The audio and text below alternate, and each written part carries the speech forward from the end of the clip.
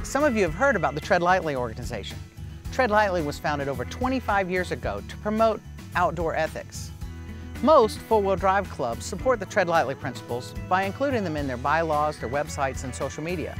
So here are the 5 Tread Lightly principles.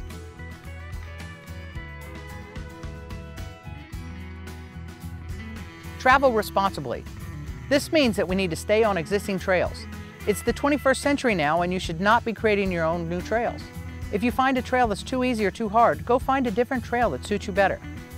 When a trail crosses a stream, enter on one side of the stream and exit back onto the trail on the other side. Don't drive up and down streams. That stirs up the silt and mud, which can kill fish living downstream. Don't tear up the stream banks. That causes more erosion and can cause trails to be closed.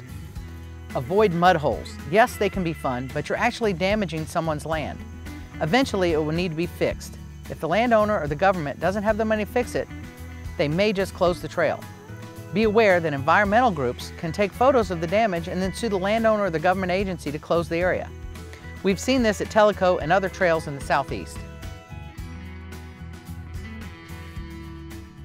Respect the rights of others. This means that you need to stay off land and trails that you don't have permission to use.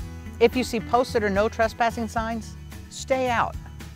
If you're on a legal trail and an unlocked gate is closed, pass through but close it behind you. Don't let the landowner's cows or horses out. If you have motorcycles, ATVs, or side-by-sides trying to pass, be courteous and let them.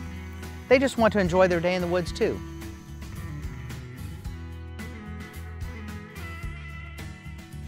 Educate yourself. This means that you need to get a map and know where the legal trails are. Don't ride illegal power line roads or someone else's land without permission. Check websites to see if the trail's open. It can be closed due to rain, hunting, or for the winter season. So check the weather before you go.